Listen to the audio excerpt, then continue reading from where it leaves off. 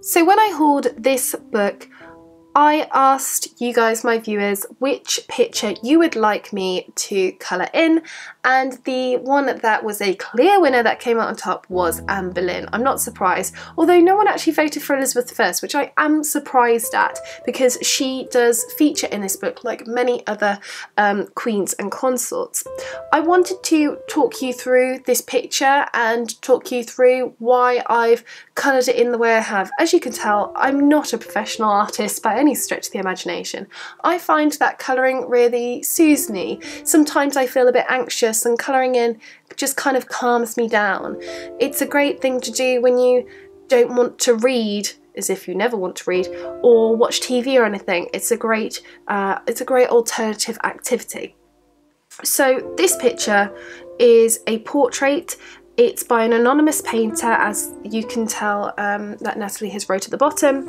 It is a portrait believed to be Anne Boleyn, and it is probably the most famous portrait of Anne in existence. It's the one that you kind of think of when you think of Anne Boleyn. This is the one that springs to mind.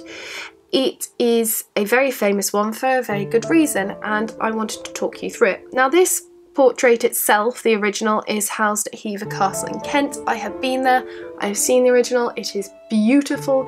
It does not look like this because I cannot colour in, I just do it for fun. It is a lot smaller than you think, actually, the original image. Let me tell you that, it's a lot smaller than you think. I thought it'd be massive, but it isn't. Anyway, the reason why I've chosen to colour this portrait in the way that I have is because I wanted to reflect Anne's story in the colours used. So as you can see, I've left the background white so that she stands out more. I have done her dress and her hood also in black. Again, subdued colours, and to be honest, to kind of give a sad reflection of her life and her ending of her life. I have done her hair and her eyes in dark brown, although I could have done her hair a bit darker. I probably should have gone over that. I've done her skin fairly fair, which I probably should have gone over because Anne Boleyn didn't have the fairest of skin, but I probably should have gone over that.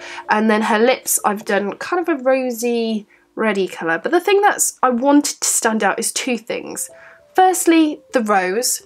The rose is very famous.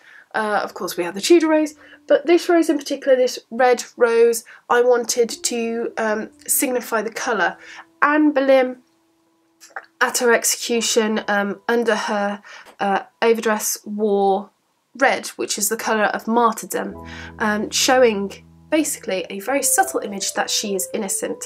The other thing that I wanted to stand out in this is her jewellery. So we have here the famous B for Boleyn necklace, as well as lots of other jewels which I wanted to be as pearls.